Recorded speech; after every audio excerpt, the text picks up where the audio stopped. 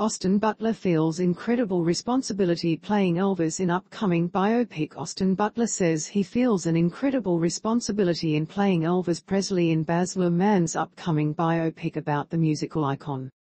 The actor said when starting out in the film's eponymous role he felt it would be impossible to recreate the persona of the world-famous rock star and his superhuman status. Elvis tells the life story of Presley through the lens of his complicated relationship with enigmatic manager Colonel Tom Parker, played by Tom Hanks.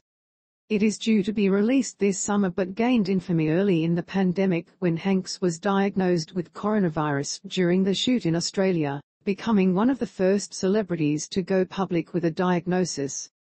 Butler, 30, said he had tried to live Presley's life as truthfully as possible while filming to find the humanity of the character.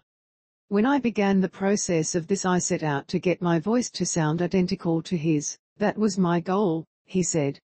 If you heard a recording of me and you heard a recording of him you wouldn't be able to tell the difference.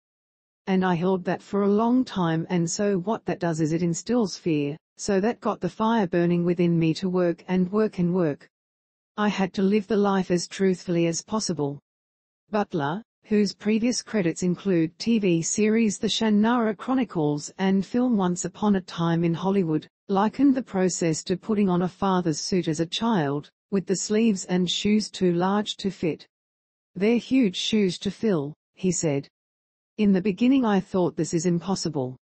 How could I fill anything but I'm less than this superhuman individual?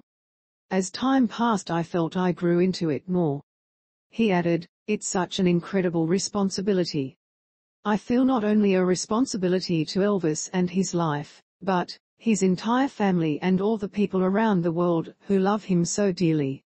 Other names appearing in the film include Richard Roxburgh, Helen Thomson, David Wenham and Dacre Montgomery, with Roxburgh, who worked with Luhrmann on 2001's Moulin Rouge, playing Presley's father, Vernon, while Thomson has been cast as the singer's mother, Gladys. Presley, dubbed the King of Rock and Roll, died aged 42 in 1977 following one of the most influential careers in popular music.